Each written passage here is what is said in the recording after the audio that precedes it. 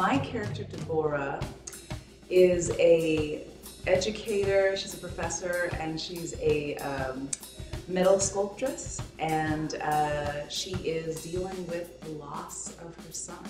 I love doing work that challenges and also entertains. So this one is about bullying, this one's about parenting, this is about LGBT youth, this is about kids that are trying to open themselves up and be their full selves and what they're facing in the world, and how parents are supposed to go about supporting them, and how they are good at it sometimes and how they fail at it. I think what will surprise the audience is the way that the characters are portrayed. So you do not have this clear-cut villain, and you don't have these clear-cut heroes. You have complex people that are trying to do the best that they can, and what they face.